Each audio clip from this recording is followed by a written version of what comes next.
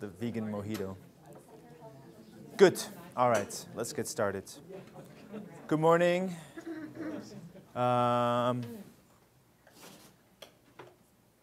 it feels like forever, but it probably wasn't forever. It just feels like I've done a lot since I seen you guys last. No, you don't know that. You don't know that. Good. So formula families. All right, I'm just going to get started with the seminar. I don't know. There's no intro necessary.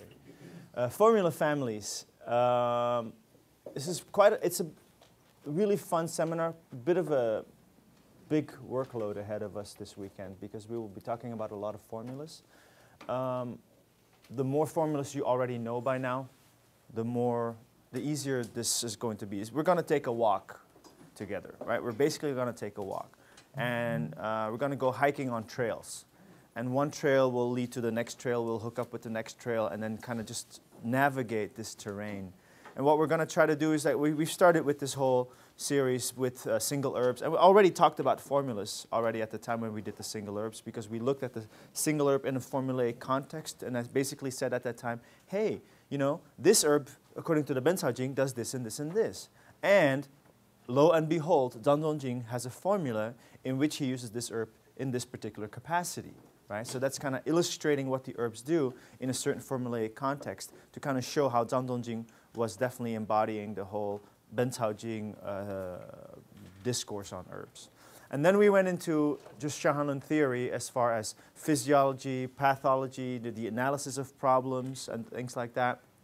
And then I showed to you actually by using these Neijing-based sets of theories that Jing, his way of thinking was a very Huangdi Neijing way of thinking. Right? So the theoretical construct of his mind was Huangdi Neijing and using opening, closing, pivoting, and things like that. Right? And then we went to the diagnostic phase of the understanding, which is that, okay, how are we going to diagnose illness? Right? And we got two main modalities. Right? One is by taking the pulse, and one is by palpating the abdomen. And then when we got there, we basically broke it down into a very basic building block. And the very basic building block was identified by the name of an herb. So we started from the name of an herb, which is what I call the herb method, right? And then we said, what is a Guizhi abdomen, or what is a Guizhi pulse? Right? What is a Dangui abdomen? What's a Dangui pulse? What's a Dahuang abdomen? What's a Dahuang pulse? And so forth. So we started to kind of bring all the information we had into these very basic building blocks, so that we would set ourselves up then, because once we're in clinic, and we identify, and in the user interface of the system is very simple. I mean, grasping full control over the user interface takes a lot of study and takes some time, right? Because you got to memorize the pulses and you got to calibrate your finger, feeling in your fingers and things like that. But the actual user interface itself is very clutter-free. It's kind of like, it's definitely a Mac. It's not a PC, right? It's definitely a Mac, right? And so it's clutter-free. It's, you know, so you just take the pulse, and then, oh yeah, that's a Guizhi pulse. So I already know that this patient is going to need a formula with Guizhi in it, right? So the next challenge is then, how do I find that formula? Because it's not just going to be Guizhi Tang. There's lots of formulas with Guizhi in it.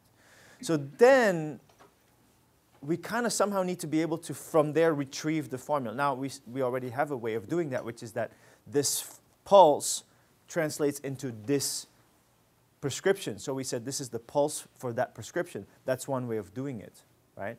But there's a lot more prescriptions in existence than I've introduced pulses for, right? And I will never ever be introducing you a pulse for every prescription out there, because it's not been cataloged yet to that extent. And even if you catalog it to that extent, it's still never going to be complete, because it's a live organism. This system is alive.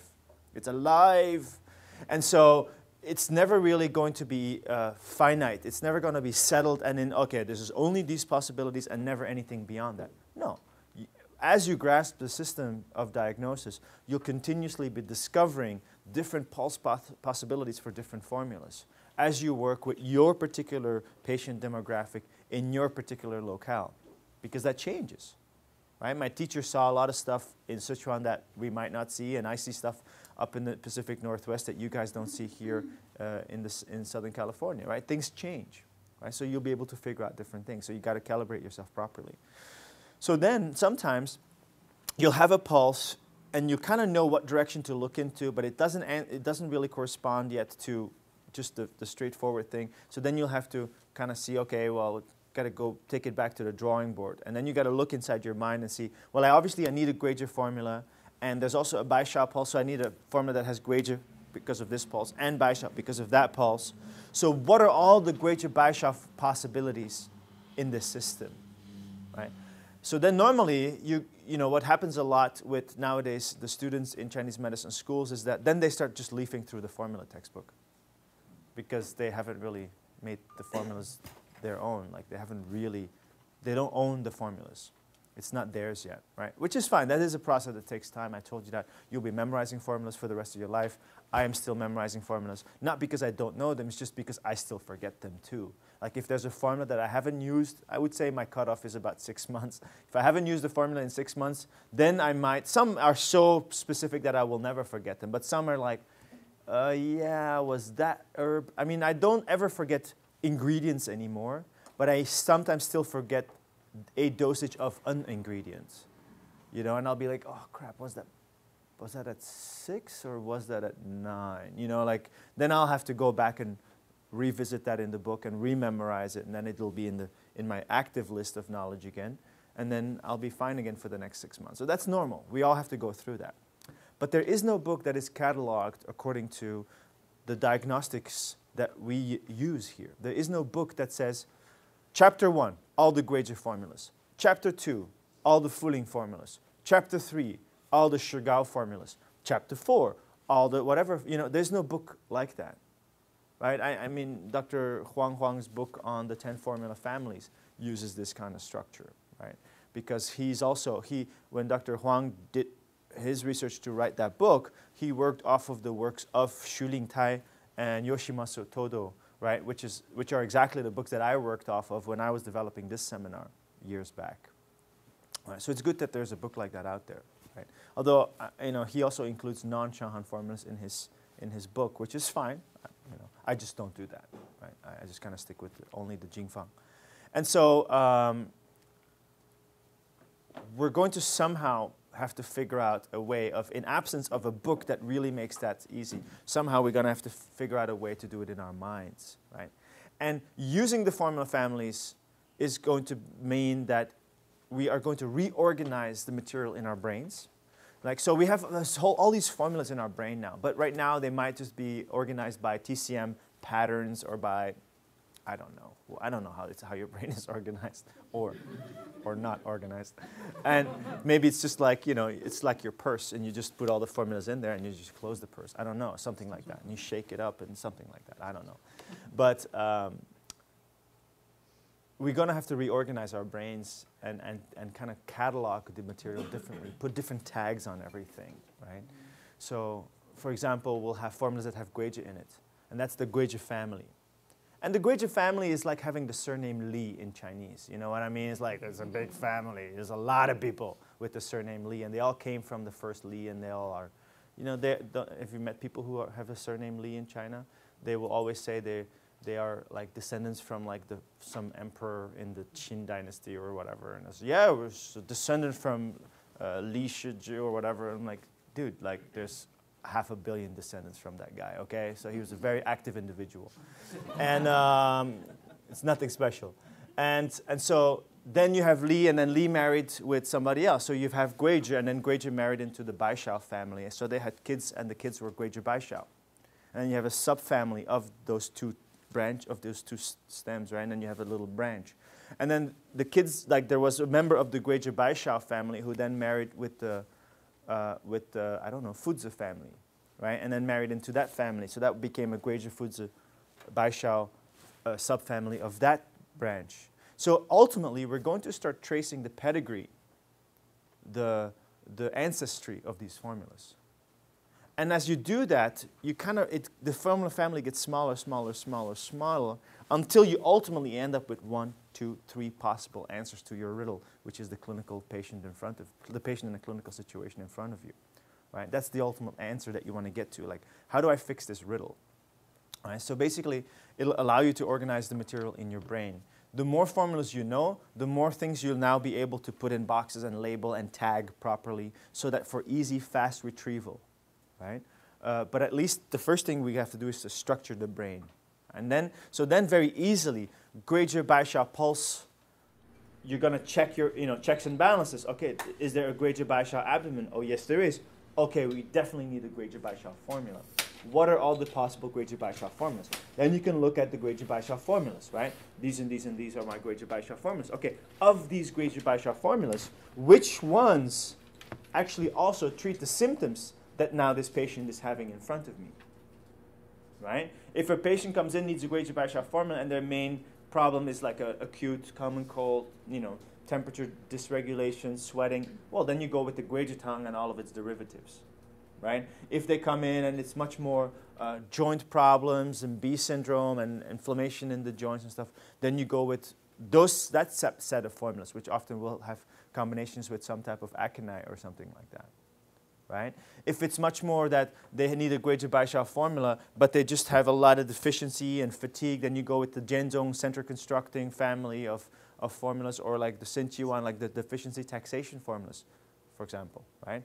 Or et cetera, et cetera. So the symptom will then kind of also tell you what subclass of Grade Baisha formulas to look at. I mean, of course, Grade Baisha formulas might be a bad example because there's just so many of them, right? So that's why we will never teach a formula family called the Ganzhao family for the obvious reasons, right? I mean, yeah, we're all kind of, it's kind of like saying, like, yeah, we're all members of the human race, right? And there's a few aliens out there that aren't, but there's not many, right? So that's kind of like that. So that wouldn't really be valuable. So basically, we're going to catalog the material, right? So what we're going to do is we're going to so one thing is for clinical use. Second reason is also just for your own study purposes. It'll be a great tool to use, right? Because first of all, you catalog it for easy retrieval. Second of all, when you start to see the evolutions and variations on certain themes, Formula X might be a modification of Formula Y. And so if you know, let's say Formula X, it might be like Formula X becomes Formula Y. You modify it further, it becomes Formula Z. So once you can start to see those little give and take kind of changes on every formula, then it becomes a lot easier to memorize, right? For example, Gugentang, oh yeah, Gugentang is actually Ma Huang, the Guizhi Jia Gugentang plus Ma Huang, right? And Guizhi Jia Gugentang is nothing but Guizhitang plus Gugen. Right? So you know Guizhitang, you add Gugen to it, Guizhi Jia Gugentang, you add Ma Huang to it, you have Gugentang, right? So just like that, immediately you're able to memorize, very easily memorize 3 formulas effortlessly, right? Because actually, the only effort that you put in was memorizing Guizhitang.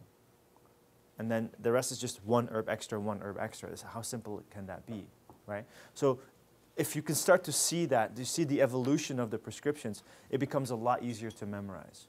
You're like, yeah, this formula is basically a variation on the theme of formula this and this and this. So to memorize that becomes a lot easier because you could see the origin of it. It's kind of like, oh, I know why you're this way because you're so-and-so, such and such. You're the son of such and such. And your uncle, so-and-so, yeah, we know him well too. No wonder you drink a lot, because uncle drank a lot. For example, so you can kind of see why it is like that. Why a formula is the way it is, because it's a modification of this or that, and it makes it easier to memorize. So practically for your study, cataloging the information in your brain in formula families helps a lot as well. So what is a formula family and where does it come from? I don't think I have the line mentioned here. I should have probably just mentioned it. But in the Taiyin chapter line 200,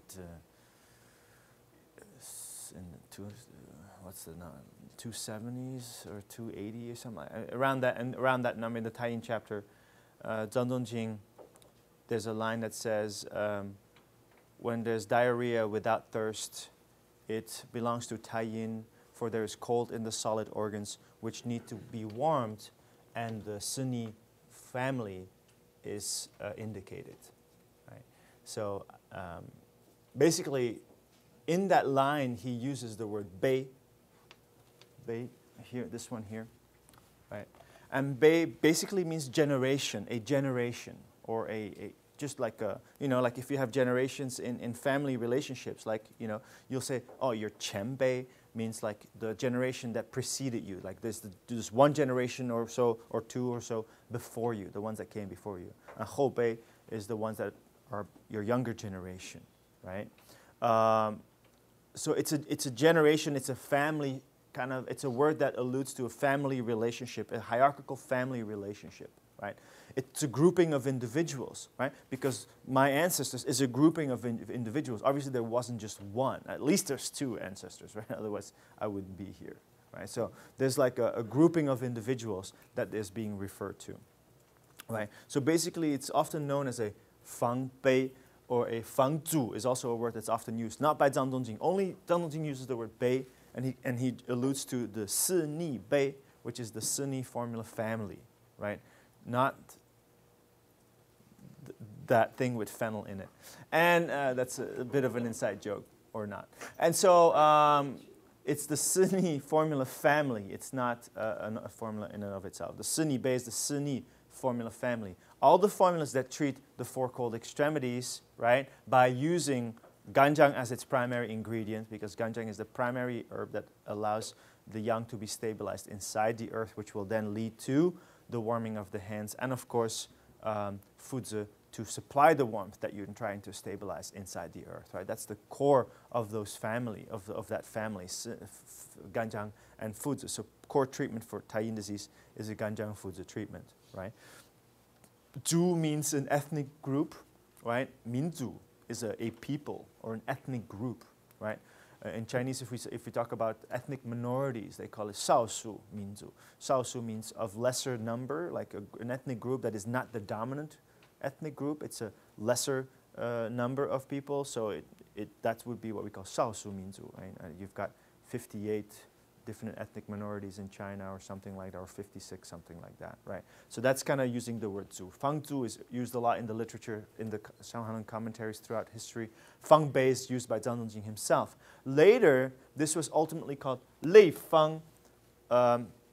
Lei fang is more of a Ming Dynasty, Qing Dynasty term for the same concept. It just means formula categories or categorized formulas. Fang lei, lei fang, it's often kind of flipped around. It's the same thing. It basically means formulas. If you put two things in one category, it means that those two things have something in common, right? I mean, you put a Porsche, a Ferrari, a Lamborghini in one category because they're all sports cars, right? You put your Skoda and a Lada in one family because they're all shitty cars. You know what I mean? It's like how you categorize things. Just saying, just saying.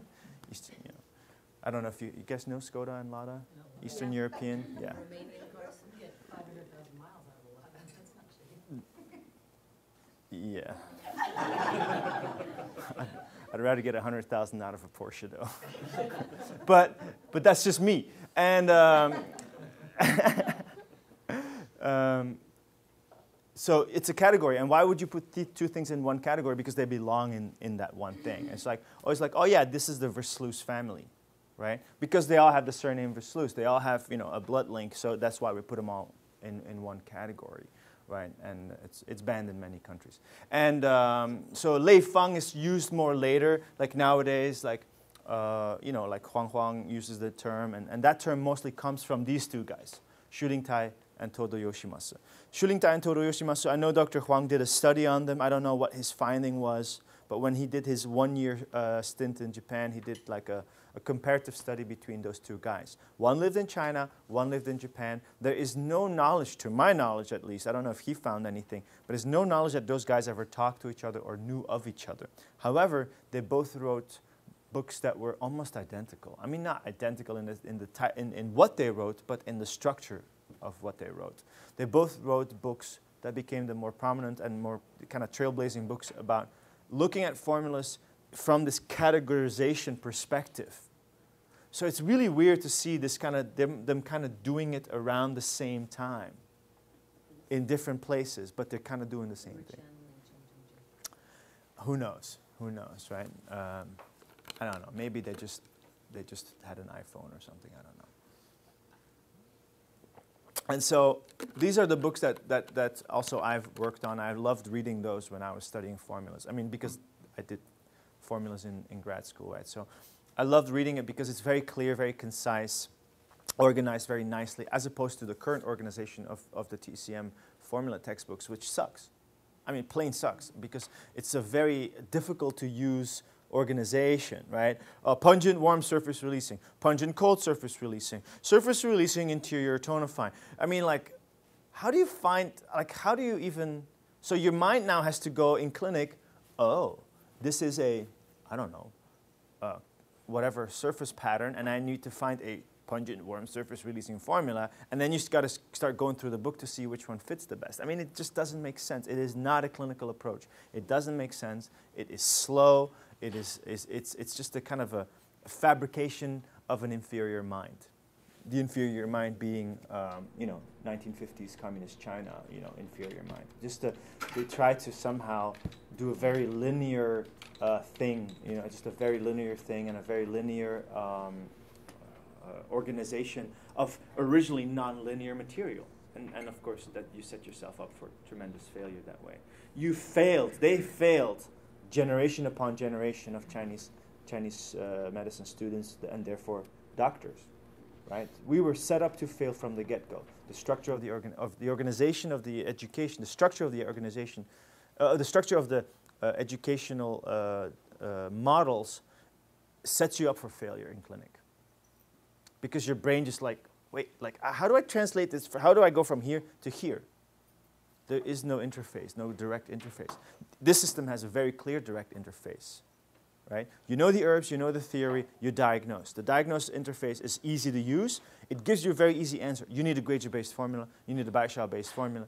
This patient, has abdominal pain because it's Baishao versus this patient has abdominal pain because it's Fuzzi, And then immediately okay, I need a Fuzzi formula for abdominal pain. Which Fuzzi formulas for abdominal pain do I have? Think in my brain, my Fuzzi formula family. Which of these work on the abdomen? There's only that many. And you've already just gone from 300 formulas to 5. And then you just say, okay, do you have this symptom, yes or no? No? Oh, we don't need this one. Do you have this symptom, yes or no? No? Oh, we don't need this one either. Okay, then you must have this symptom. Oh, I do. Aha, of course you do. Because there's only one formula left that is of the there's only one possibility left. Right. So that's basically how it works. That's basically how it works. So it's a very simple system, very clinically fast. Good. So what decides on formula family membership? Like, how do you get into the club? Right? Aside knowing the bouncer, how do you get in? Well, basically, you could be married to a member of the club owners, right? So basically, if you want to be in the McDonald clan, you better marry yourself into the McDonald clan, because if you don't have the surname McDonald, you're just not a McDonald. I mean, that's just a fact. To get into a family, obviously, there's only two ways. You're born into it or you marry into it, right? So that's the same thing here. So being part of a family of formulas means that you got to figure out what decides, like what is the name of the formula family, right? So we're going to name the formula family after one individual herb, right? After the primary individual that decided on this club, right? Who was the founder of this club? Who was the founder of this family? Well, McDonald was the founder of this family. He was the first one. The whole thing is named after him, right? So the same thing with herbal formulas. It's going to be named after one herb. To start with, the big families are going to be named after one herb. It's not a hyphenated name yet, not yet. To hyphenate, you got to get married, right? But the initial family is not hyphenated, right? So you start with one herb. And of course, that's what we call the herb method. And we've talked about the same thing. When we did pulse diagnosis, we also talked about the herb methods. Remember, we talked about the herb pulse method, those tables that we looked at, right? Oh, this is a Gradger pulse, but Gradger pulses had a lot of options. Right? You could have a Gradger pulse, but the patient could have palpitations. You could have a Gradger pulse, but the patient could be having a common cold. You can have a Gradger pulse, but the patient is having blood stasis or whatever, stuff like that. Like that. So it's all Gradger, but they're not doing the same thing. They're not doing the same thing. So the herb method, what we call the Yaofao, the herb method, decides on membership. So if you have Guizhi inside of you, right, you got some McDonald blood inside of you, then you are McDonald family. So you have Guizhi in your formula, you are Guizhi formula family, right? And therefore, obviously, we will not talk about Ganzhao because there's too many formulas that have Ganzhao in them. So that would be misleading, right? So Guizhi formula family because there's Guizhi inside. And then you have to understand, of course, there's a whole spectrum of functions under that one label Guizhi. And that spectrum of functions is what we kind of talked about in the archetypes classes, right? But again, I did not set out to give you a reductionist instruction at that time, not yet.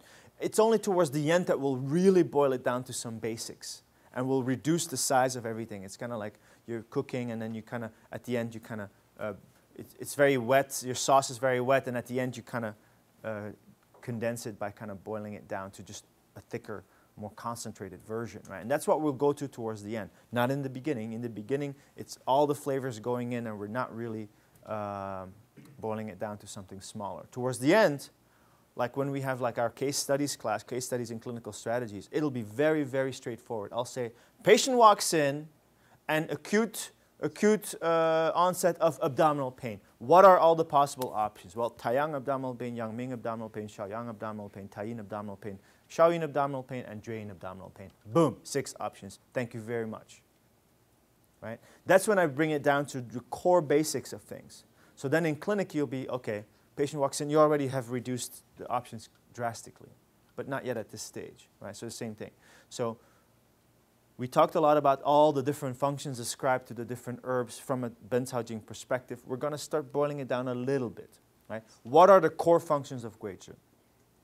Right? And the core functions of Guizhi in this system, of course, is going to be tonification of heart-yang, then sending that heart-yang that you tonify to the periphery to nourish or strengthen or warm the protective, right? And then basically by warming, protective, and tonifying heart-yang, then you can already control the water, right? Because then you link it with water herbs, so that's really the same function. Then actually the only one other function that's not really linked yet is blood movement, right? So you'll see like 3 primary functions that we'll work on, right?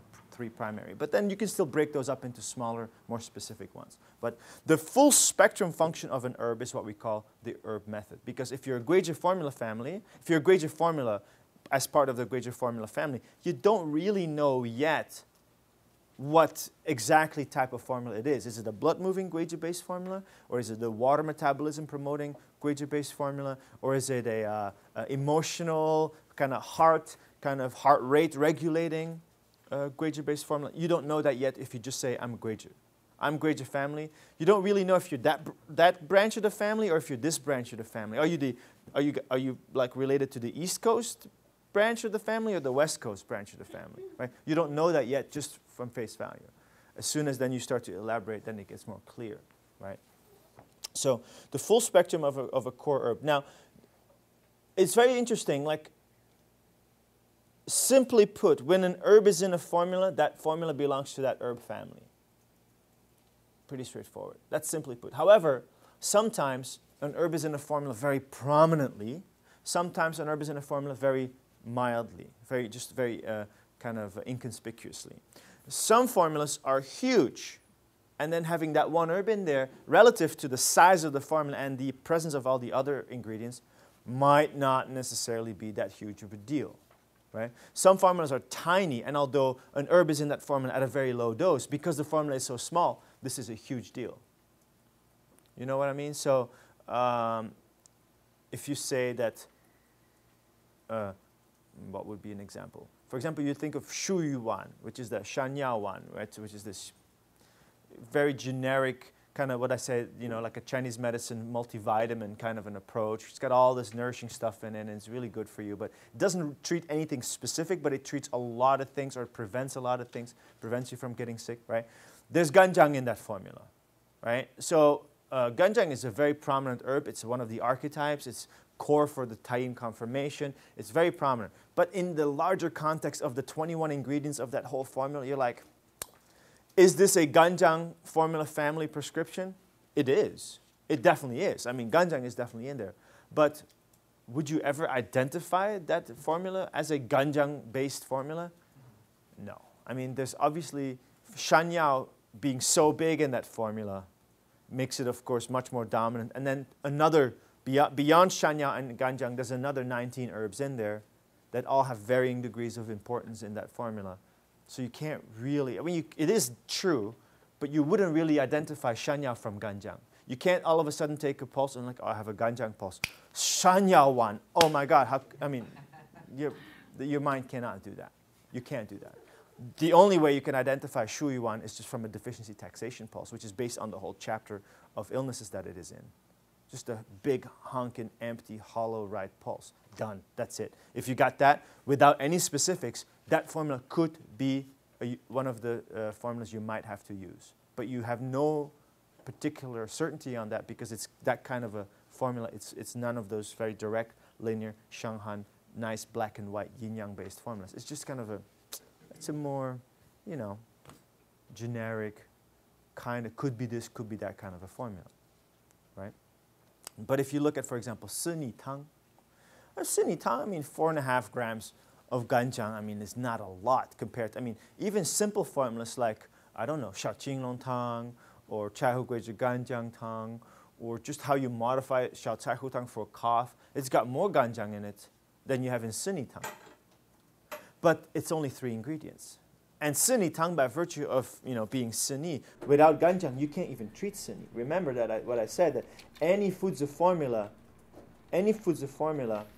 without ganjiang in it can be used even when the person's hands are warm. It's only the foods of ganjiang combinations that are used when the patient's hands are cold. Right? That's the dead giveaway right there. So the prominence of ganjiang in that formula, though at a very inferior dose, but combined with foods in the formula, just the prominence of it, the importance of it is huge. The implications are vast. So by all means, ganjiang is definitely a prominent member of Sini Tang, is a prominent member of the ganjiang formula family, right? Primary formula family is, of course, fudzi, right? Because it's a Shaoyin formula, right? So fudzi is the primary ingredient. You cannot treat the cold hands without fudzi, right? You could definitely make a dent in the cold hands without the ganjiang, right? Because sometimes you take it out, but like certain formulas like Jinwu Tang and stuff like. If a person has cold hands and you give them a Jinwu Tang, the hands will warm up a bit, but it won't be the same as when they warm up with a Sini Tang, for example, right? So the fudzi would be the primary formula family, and it is the fudzi family married with the ganjiang family, and then the fudzi ganjiang is the secondary formula family, second tier. If you really want to figure out, oh, they're East Coast branch, but it's from my sister's side of the family, so it's that branch of the East Coast branch, right? So you can kind of start to trace it to a bit more of a detail, just like smaller families, right? So based on that. So full spectrum function, so if the herb is in there, it's part of that family. Sometimes an herb is in there in a very not so prominent capacity, which actually also still makes it a member of that formula family, right? You could say, for example, Zhi Bai Guizhi Tang has only 3 grams of guizhi in it, right? But it's still a very important herb in that formula because there is upward movement, there is pulsations, right? It's just not it's not a huge dose of it, which brings us in very difficult territory. I would say that dosaging is a difficult subject matter. It looks easy, but it's not, because every time you think you've figured out the pattern, you see the next formula, and then you realize you still know jack shit about it because you're still going to be confused. So there is definitely a pattern to be discerned. However, there's a ton of variations and exceptions to the rules, which, it's a nice way of saying, well, the exceptions confirm the rule. Yeah, I don't really know if it's true, if exceptions truly confirm the rule. They just confuse the rule. That's all they do for me. But the dosaging is difficult to really understand. But the fact that that herb is in there still makes it prominent. Still makes it prominent. So it is still a Guizhi formula family, right? But it's in an inferior dosage, so very often you'll see that even if there's a bit of an inkling of a Guizhi pulse in that patient's pattern, it's not going to be the same prominence of a Guizhi pulse as you would have in a in a true Guizhitang or Guizhitang variation, right? So, but still, like if that left twin wants to float a bit, you could still say, well, you know, it's maybe not, it's a bit more floaty on the left twin than I would have thought as the standard Jishishe by Guizhitang pulse. But, you know, that could just be the Guizhi aspect of the formula. So it kind of still fits.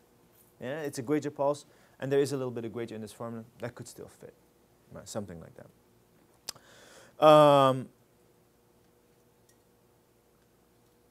Yeah, so the herb methods are referenced by Zhang Dongjing. He's got, you know, you can read those lines by yourself. You know, he talks about Guizhi Fa, the concept where he uses the word Guizhi Fa, the Guizhi method, Guizhi Fa. Or he talks about Chaihu Fa, right? The Chaihu methods. So those are all places where he himself uses the concept of Fa, of method, as in his words, in his own words, right? So I always like to kind of trace back the origin. Like, where does this whole concept of a herb method come from? Where does the concept of a formula family come from? Well, these concepts come from Zhang Dongjing himself. The beauty of Zhang Dongjing is that the nice thing about him, what I very much appreciate, is that he puts the onus on us. He gives us the responsibility. He will just point something out, but he won't spell it out. And I like that. I don't like being talked down to. I don't like it. The worst thing you could do is when you're lecturing, I think as a teacher, the worst thing you can do when you're teaching is to assume that your audience knows less than you and to talk down to your audience. Right there, as soon as people feel that, you lose half of your audience. You break the confidence right away. You always talk as high as possible. And you'll lose a few. That's true. But that's called survival of the fittest. And that's fine too. Not everybody will make the cut. Not everybody has to make the cut, right? But I'll set the bar and I'll challenge you to rise to that occasion and see if you want to make that cut. And that's a personal decision. We can't force that. I can't force that. But I'll always talk as high as possible, like try to bring you here rather than just talk down to you. Right? So that's the same teaching style that Zhang Dongjing employs in his writing. He'll mention a concept in one line, but actually what he's saying is that basically my mind works like this. I think with this concept in mind. I have the concept of formula families or formula generations in my mind. I have the concept of herb methods in my mind. I'm only going to give you a few examples, and I'm just going to point that concept out to you. It's up to you to then look at every formula and every line of the book with that in mind, just as I do. So he's basically sharing with you how his mind works. Right? There's a few lines that talk about resolution times. Right? Taiyang tends to resolve between 9 and 3. Right? Shaoyang tends to resolve 9 a.m. and 3 p.m. Shaoyang tends to resolve between 3 a.m. and 9 a.m., something like that. Like, he's got those resolution times, right? He uses stems and branches concepts for that, right? And then he never talks about that again, nowhere in the book. There's no clinical application mentioned for it or anything like that. Does that mean he doesn't have one? No, he has one, but it's implicitly buried in the text. It's behind the lines. It's between the words. You know, and it's up to us to, if you want to rise to that occasion. He just gave you a task. He just set a bar for you. He said, I'd like you to come here, meet me here, and you'll find something really interesting. He's basically giving you a roadmap for your own study and your own development. And then he says, this is a really good point to get to. Try to get to this. It's like with kids, right? You know, you want kids to jump, you're like, all right, high five. Right? And if they can get it, then you'll go higher and see if they can still get it, right? That's the thing. You're always moving the milepost, the goalpost. I'll always move the goalposts on you, trust me. You'll never feel like you got it. It's true, because I don't get it either. I don't have a teacher anymore who's moving my goalposts. I mean, he's alive, but he doesn't really teach me anymore. But that's fine, because he's taught me how to move my own goalposts. He's taught me how to read the text and how the text becomes the teacher. How he's brought Zhang Dongjing alive to me. And I've learned how to listen to what Zhang Dongjing is really trying to say behind the words and beyond what's there at face value. right? So I'll constantly find new things in the text as well. I'll be like, wait a minute, this implies yada, yada, yada, yada, yada. Right? One line in the whole Jingui, like two fragments of a line, and if you put them together, it's one line that talks about small intestine physiology. And because of that, me and Lori have been working on an article on that. We're trying to bring back the whole importance of the small intestine that is just not mentioned in the whole Shanghan, in the whole of Chinese medicine.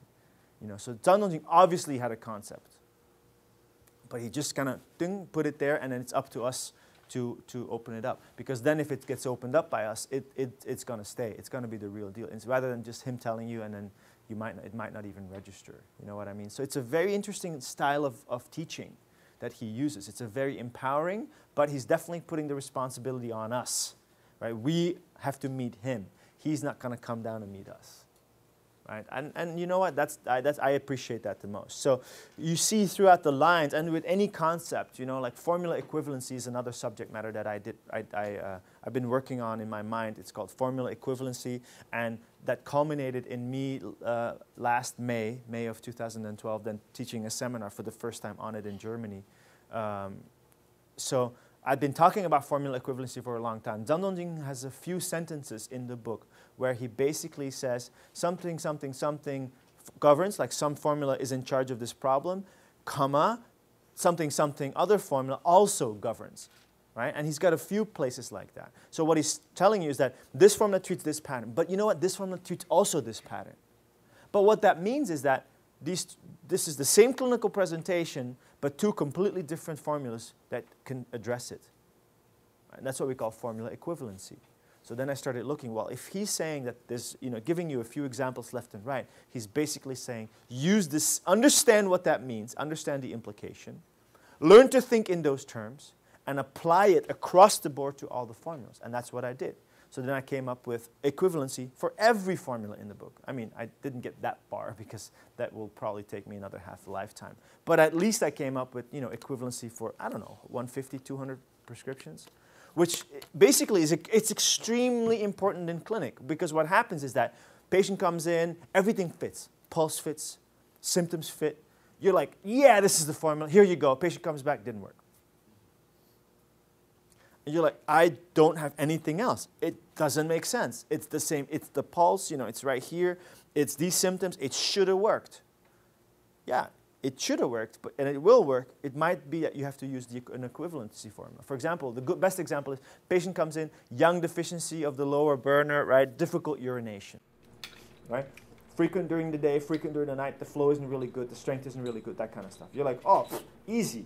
Faint pulse, deep pulse, weak pulse, a little wiry in the left shirt, right? Jinwutang, easy.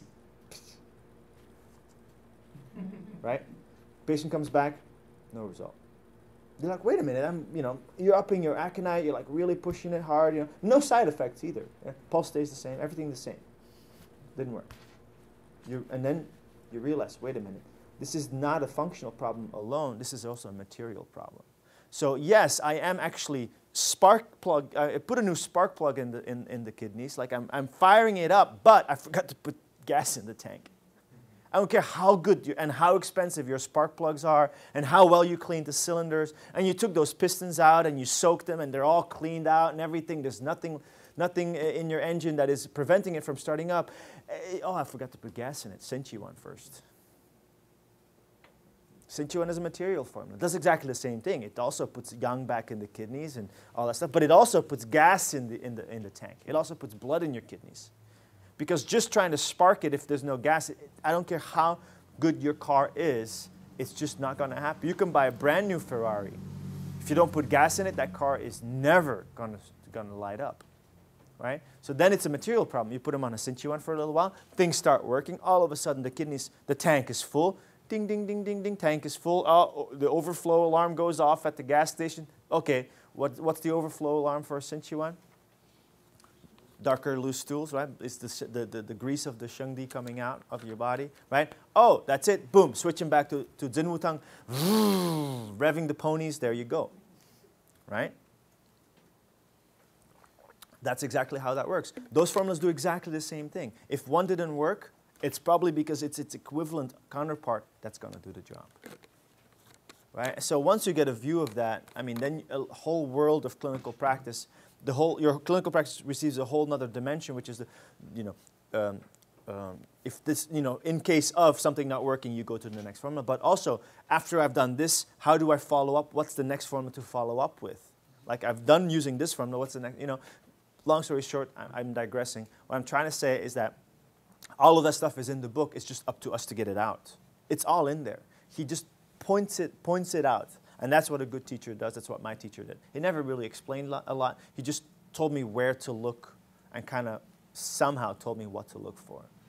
And that was it. And then it was up to me to do that. And so this is the same thing here with Zhang Dongjing. So you just read the book. Keep that in mind henceforth when you read the book.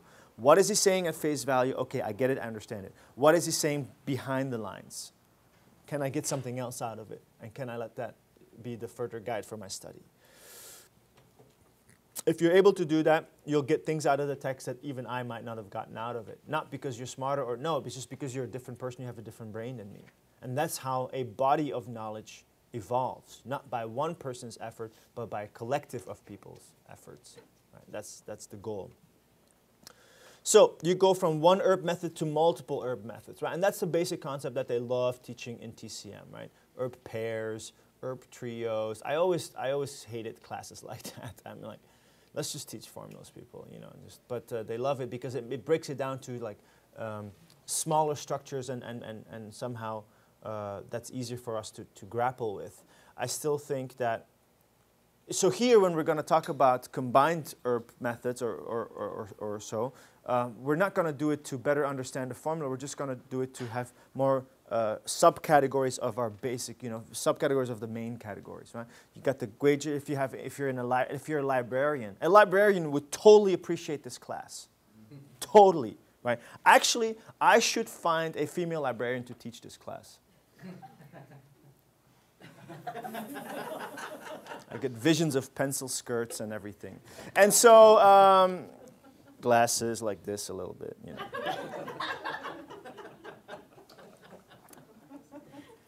that was a very revealing comment, wasn't it? I know. I'm sorry. I apologize. I'm attracted to brains too, okay? So, herb methods. For example, Ganjang method. Everybody's like, oh my God, it's only 10 o'clock. Ganjang method, right? Ganjang method. Every formula that has ganjang in it in a prominent dose is a formula that is a member of the ganjang formula family, right? Because ganjang plays a very pivotal role. Now, know one thing is that when we looked at all of our formulas in the archetypes, we had the inner circle of the 25 of the Tangyejing, right? And then we had a few more beyond the inner circle that actually were already in the outer circle because the hierarchy was decided by the Tangyejing. But actually, as far as our system is concerned, are still very, very important herbs, right? You've got the 25, and then you've got like the Chaihu that wasn't in there. You got the Dangui that wasn't in there. You got the Shigao that wasn't in there. There's very important formulas for the confirmations that we didn't have in there yet in the inner circle, right?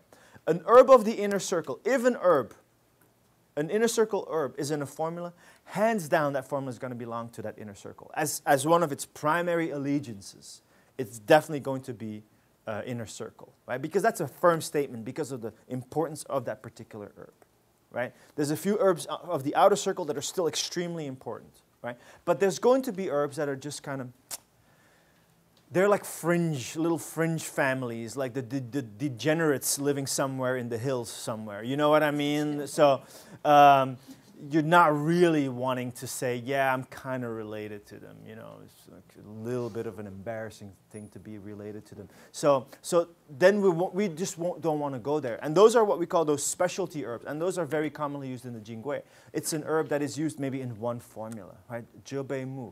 Okay, there's two formulas that use Zhebei Mu, and one we don't even teach because it's got all these other toxic stuff like Bado and stuff in it.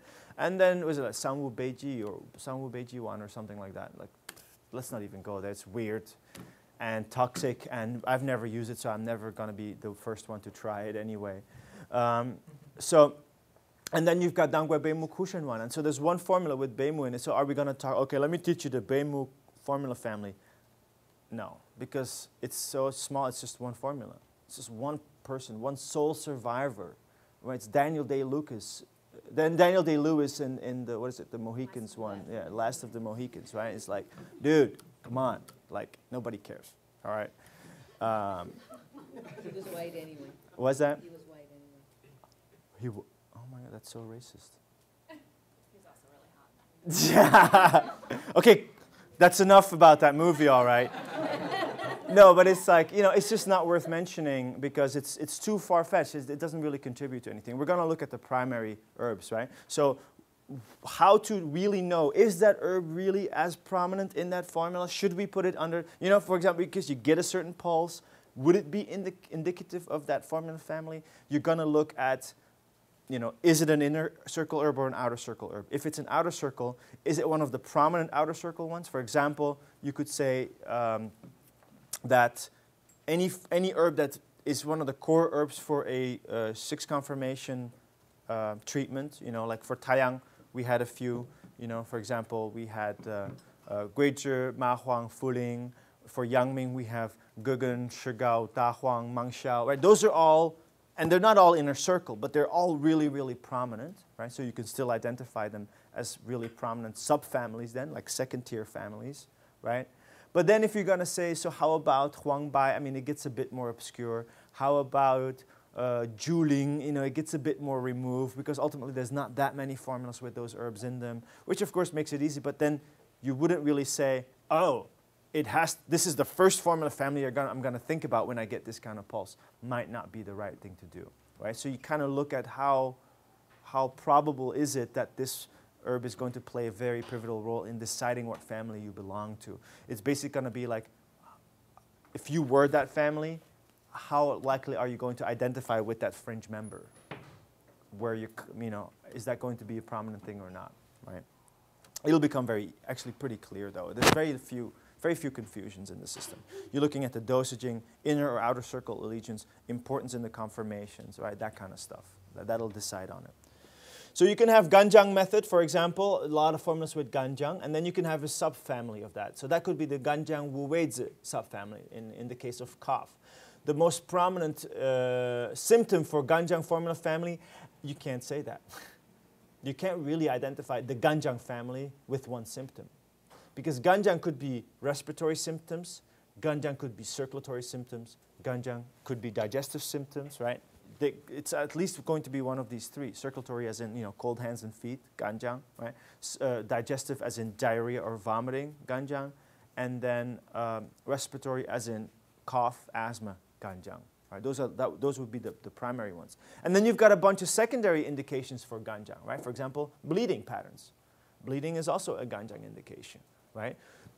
So then also there's a possibility that you might have to identify certain patients who have bleeding problems from a Ganjiang perspective, right? Boye Tang, Jiaojiang Tang, even as simple as Li Zhongwan, right? Could all be using Ganjiang for bleeding, right? Bai Tong Tang, right? Those are all Ganjiang formulas that you could use for bleeding, right? So primary formula, you can't really say Ganjiang, Ganjiang, I know exactly what to do, what formula to choose. No, there's too many to choose from because that's the full spectrum. The highest tier, the highest, hierarchically highest standing formula member of the formula, that's going to be full spectrum. Not yet guided in a certain direction through combinations, right? Ganjiang Wuweizi is definitely not full spectrum. With Ganjiang Wuweizi, you're never going to use a Ganjiang Wuweizi combo for a patient who's got vomiting. Right? That wouldn't be the right treatment. Ganjiang Wuweizi is for the respiratory aspect of Ganjiang, not for the digestive aspect of Ganjiang. Ganjiang Baiju would be the subfamily of Ganjiang, the second tier that would treat the respiratory aspect of Ganjiang. And very specifically, symptomatically then, the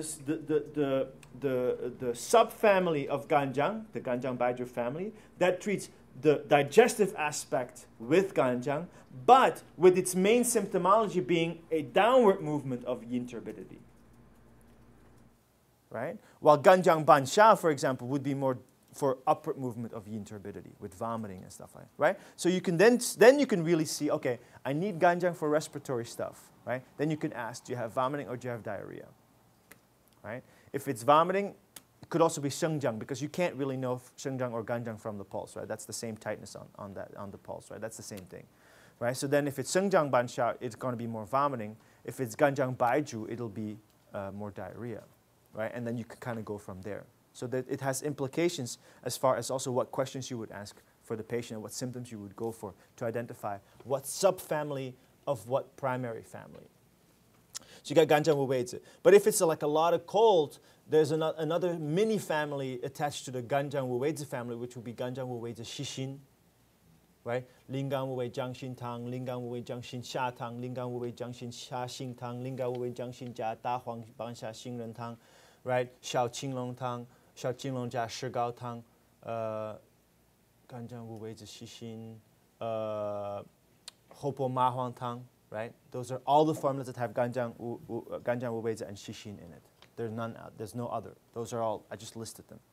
So if you've identified that you need Ganjang Wuweizhi because there's a respiratory that is of Taiyin nature, cold contraction of the lungs, right, with impending damp, and there's a lot of cold water, runny nose, stuffy nose, lots of cold water in the lungs, right? You've identified Ganjang Wuweizhi Shishin as what you need, right? Lots of tightness on the right twin, for example. Then all formulas but the ones I just mentioned, you can forget them temporarily. You've just eliminated 270 some formulas from your mind stream. And you're only looking at a selection of about 6, 7 formulas that are left. And then in that you can say, is the problem acute or is the problem chronic? Because some formulas are Shanghan and some formulas are Jingui. Right? And then right there, oh, it was acute. Boom. Forget about the Jingui ones for the time being. Right? Let's look at the Shanghan ones. Xiaoqinglong, Jiastrigao. Right? There you go. Or Denwu Tang modification with Ganjang Shishin Wuweizhi. Right? So like I said, it's an algorithmical system of elimination. You're constantly eliminating this from the other, and then the options get smaller. Right? It's like one of those line diagrams that you used to when you did computer programming language training. Right? What do we call those? Range tree. Yeah, exactly. So it's like if yes, go left. If no, go right. And then that's how it all ultimately you get your final answer at the end. It's just like that. You eliminate one thing from the other. Guizhi method. Do you know what symptom is going to be the primary symptom? There's no way of knowing. If you just say, oh my God, you got a Guizhi pulse, right? Patient comes in, got a Guizhi pulse. Do you know exactly what their symptom is going to be? Can you say, aha? No, you can't. Don't even try because the chances that you're on, of course, if you're observing the whole thing. But if I just say patient comes in and they have a left twin floating, right? Guizhi method, what's going to be their main symptom? You can't answer that question. You could say, or this, or that, or this, or that. You can list a few because the full spectrum functions of Guizhi, but you can't for sure know which one it is, right? But if I say, patient comes in, Guizhi pulse, primary symptom, dysmenorrhea. Oh, then you can start to already list a few symptoms. And then you can say, well, could be very excessive blood stasis or could be more deficient blood stasis. The deficient blood stasis, you need to be more warming formulas and melting away. The excessive blood stasis, you need to attack it. Right? Could be Guizhi Dahuang based, could be Guizhi Dangui based, could be Guizhi Taoren based without the Dahuang, right? And so forth. You can kind of work that way. So same thing, Guizhi Dahuang Taoren, and so forth. Right? You can have Guizhi Dahuang indications that have nothing to do with blood stasis. Right? Patient comes in, Guizhi pulse, Dahuang pulse, abdominal pain, no blood stasis. Guizhi Jia Dahuang Tang. Right? Has nothing to do with blood stasis. It's an abdominal pain formula. Right? So that's kind of the symptom will inform what group of that full spectrum, what part of the full spectrum that you're in. So what are the Shanghan Zabing Lun formulas? All the formulas by Zhang Dongjing. Now this is also very important. In China, they've done this very weird thing, which is that, well, they do a lot of weird things. Departmentalization of our medicine, right, started happening in late Tang Dynasty. And it just came, you remember that one chart that I once drew, like, you know, the mind that is more synthesizing versus the mind that's more analytical. The synthesizing kind of whole systems thinking mind was the dominant way of thinking in Han Dynasty, and it's been on a gradual decline towards now, right? And then the more analytical mind was really weak in Han Dynasty, and it's been on a gradual incline until now. So now we've got this inverted way of thinking. Like we're very good at analysis, but we're very bad at seeing the big picture, right? And learning Chinese medicine basically means you have to learn to analyze less and just summarize more, like see the big picture more than just the small, tiny elements isolated from each other, right? So as that mind started going more towards analysis, which means cutting things into pieces, into smaller pieces, so you can kind of hone in on the smaller items rather than keep looking at the big picture. As the human mind started developing towards that, and why does it develop towards that? Just because of bad karma. Just because we suck, that's why. And so, and we're doomed too, for the record. And so, basically, you know, the medicine started changing too. Science started changing. The way people started thinking started changing. So they started departmentalizing the medicine, right? In Han Dynasty. Tang Dynasty, that's when it started. In Song Dynasty, officially everything was departmentalized. You had the acupuncture department, Tuina section, acupuncture section, herbal medicine section, internal medicine section, gynecology section, blah, blah, blah, blah, blah, blah, spells and incantations section. You know what I mean? Like, there's all these different sections. That's what we call the 13 categories of medicine. So, of course, now in China, that's also happened, right? You look at the universities, right? And you meet a professor. Oh, this is Professor so-and-so. He's a Jingui Yalui expert. Fine, right? No problem. Interesting person. I like people like that. You know, they're interested in stuff that I'm interested in. That's fine. But then you ask a question about Shanghan, or you want him to use a Shanghan formula, and he doesn't necessarily. I mean, they always know a little bit, of course, but it's not really his thing. And I'm like, why do you choose to walk through life limping on one leg? Because the original book had two legs, Shanghan and Jingui. Right? And the goal is that you walk with both. Because a human being, his health or her health is decided by some acute factors and some chronic factors, right? Some, I don't know, your constitutional issues, right? And you're just recently, hey, I fell out of a tree issues, right? Like there's always something recent and something chronic, and that's just the nature of life. So why would you choose to only know the formulas that treat the chronic internal stuff and not learn about the formulas that treat the external stuff, right?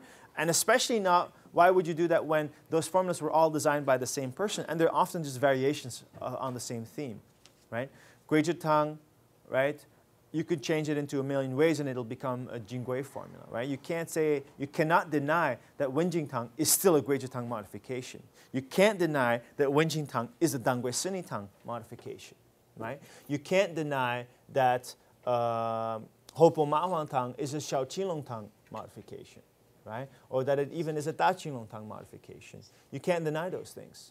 I mean, if you are a formula scholar, I mean, I'm not a scholar. I mean, people throw that word around a bit too lightly. I'm a formula researcher maybe, but I'm not a scholar. But you know, I've got 2 graduate degrees in formulas, and so if you're looking at formulas and you try to trace the pedigree of a formula, the ancestry of a formula, then you can really look how through time formulas got modified and became other formulas. Right? You can really do that. I mean, Shaya-san comes from Sini-san, hands down. Right? That's the method, the Chaihu Baisha method. Right? So you can trace back those formulas. So basically, when you're studying Zhangzongjing system, it's one big happy, incestuous family, right? Everybody's happy. Nobody's being forced of anything. You know, it's all mutual consent. You're supposed to use the whole spectrum, all the formulas, the whole system, not just one slice of it. This is full scope of practice of medicine, not just I'm only going to treat when they have a sniffles. I'm not going to treat the rest. I'm going to treat everything. Right? So Zhangzongjing treated acute stuff as well as chronic stuff. He treated acute abdomen, like surgical conditions, as well as open wounds and sores on the skin. He treated gynecology. He treated obstetrics, as much as he treated like rhinitis or sinus problems, sinusitis, right? So, whatever, it doesn't matter. First line of defense, true primary care. This is true family medicine, right? I mean, what we would call family medicine, or what we would call just like primary care, which is the first line of defense. The person first comes to see you for health care, right? That is our medicine. That is Zhang Dongjing's system, right? He is the diagnostician. He is the internist.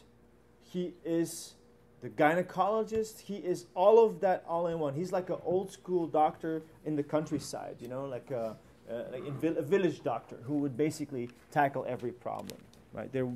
At a time when there was no departmentalization, when there was no specialization, he was both the generic as well as the special. You know, he was everything. So that's so you have to use everything together, because if you know the Shanghan formulas, you'll have an easier time understanding the Jingui formulas. Not the other way around, though. Knowing Jingui formulas does not necessarily guarantee that you have a better time understanding Shanghan formulas. Because it was Shanghan formulas that became Jingui formulas, not Jingui formulas that became Shanghan formulas. Right? That said, knowing Shanghan formulas doesn't mean that you can understand every Jingui formula. There are lots of Jingui formulas that have nothing to do with Shanghan formulas, that developed completely independently, that basically fell out of the sky because it's just a formula that somebody used at that time that seemed to work, and Zhang Dongjing just adopted it into the system, in the Jingui, not in the Shanghan. Right? So it's very important that you learn both. You have to learn to walk with both legs. That's why the formula family class actually will be Shanghan and Jingui formulas all together. There is no way to separate that. I mean, I could separate that, I just don't want to. Right? I don't want to. Because you have to learn to see them all together as one coherent system, right? And then you can just look at, you know, all the different formula methods and more broad and simple as you want, right? So you could say, what are the primary 6 confirmation methods? Well, you know, Taiyang is Guizhi, right? Yangming is Shigao, Xiaoyang is Chaihu, whatever. Or if you want to call it doesn't even matter if it's accurate or not. You know, you could say, well, Taiyang is Guizhi, but Yangming is Da Huang, right? And Xiaoyang is Huangqin, right? And Taiyin is Renshen, right? That would also be true. That would, you know, that would not necessarily be wrong, right? So it all depends on kind of what the angle is that you're going to take. The goal is identifying primary groups of formulas, and those will be very large, prominent groups. Even though, like, for example, let's say a Chaihu family is not a very large family, but in service of you know, the clinical setting of healthcare, it's a very prominent family. It's very important that you have a good grasp of the Chaihu family, because it's a very important herb. You need it to treat people. Like if you're thinking of the Tang Yejing, right? The Chaihu and the Guizhi, the Chaihu tangs and the Guizhi tangs, they were the yin dawn and the yang dawn decoctions. They had their own separate category, and those were the true yin yang formulas, right? And then you had the 6 qi formulas, which is what we call the 6 confirmation formulas, right? Blue green dragon, black warrior, whatever. And then you had the organ formulas, right? So there's the liver, spleen, kidney, and a major, minor tonification reduction formulas, right? And then all of those together, so it was the 2, the 5, and the 6, just like with everything else in our medicine. And those are the 3 primary systems of thought, the 3 primary structures of our medicine: yin yang, 5 phases, 6 qi, right? And 2 times 5 times 6 equals 60. And there are only 60 primary possibilities, and every variation upon that theme is going to be just a variation upon the 60, right? In the original calendar of China, of ancient China, there were only 60 years. And then everything else was a repetition of those 60 years. So everything was a repetition of those 60, right? So how many degrees on a circle? 360, right? 6 times that primary 60, right? And it all comes from yin-yang, 5 phases, 6 qi. Right? So that doesn't change, right? How many acupuncture points? 360. How many single herbs in the Benzhajing? 360. How many formulas in the Tang Yijing? 360. Right? I think we should reset our tuition to just 360. Be much It's be symbolic. And my annual salary to 108,000. Just saying, Andrea.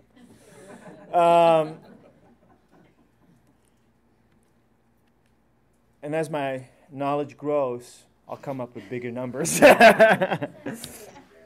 And then you can also say, well, if those are primary herb methods, if you say, okay, well, Taiyang is Guizhi, that's the primary one, right? But you can also say, well, Guizhi Tang, right, is primary, obviously, but how about Ma Huang? Well, I've already said, aside from the fact that Ma Huang actually is not really, Taiyang, it's more Taiyin. But you accurately should identify the primary Taiyang formula families as the Guizhi Baisha formula families, or the Guizhi Ma Huang formula families, right? We've talked about that already before, that means that you're either harmonizing nutritive and protective with the Guizhi Tang and all of its derivative structures, or you're just breaking open the blood with Guizhi Ma Huang formulas, right? So all the Ma Huang Tang and its derivatives, right? Ta Jinglong Tang and stuff like that, right? So then you could say the Ma Huang method would be like a secondary method, right? Or the Fuling method, right? Fuling alone, or no? Can you use Fuling alone for Taiyang disease for the bladder? No, you can't.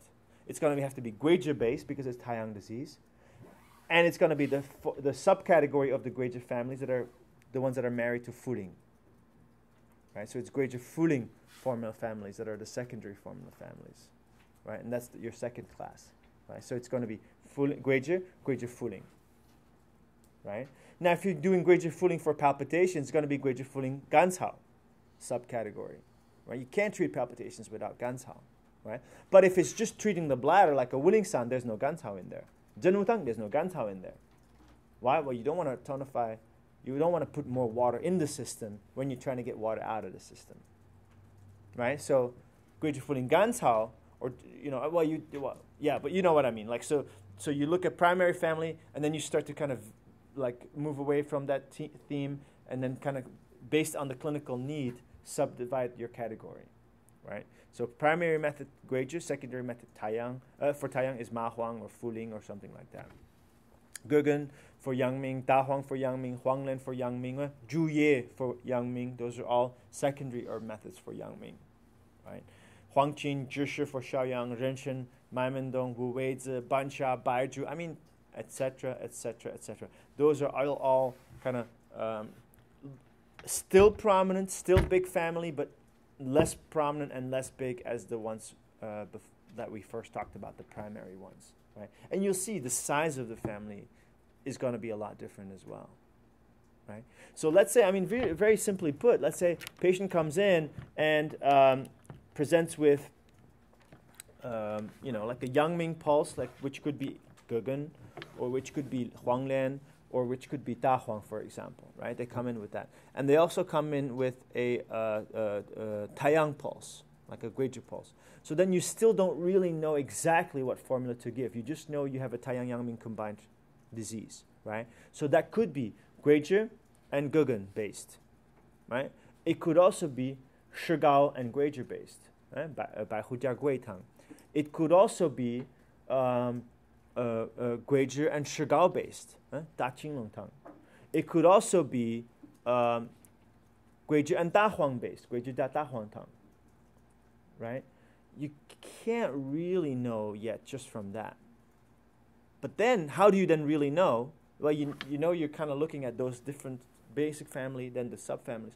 Then how do you really know? That's when you ask, what's your primary chief complaint? And then immediately you will know. Abdominal pain, Guizhi Jia Da Huang Tang. Right? Stiff neck and nape and shoulders, Guizhi Jia Gugen Tang. Right? Aversion to cold, chills, absence of sweating with a high fever, oh my God, Da Qinglong Tang. Right? And so then you'll know exactly what formula to go to. Right?